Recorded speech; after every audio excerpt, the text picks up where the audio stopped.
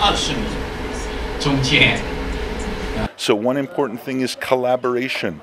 I really like Chinese students that are ready to work with other students, to share their opinions, to work as a team. That's not something that often is encouraged in Chinese education.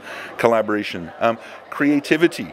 Students that are, again, ready to be imaginative, ready to have new ideas, ready to have their own ideas. Critical thinking. So again, ready to, if I present them a question, if I ask them why, if I show them a situation, they're ready to try to solve problems on their own. And I would say finally, connection to the real world.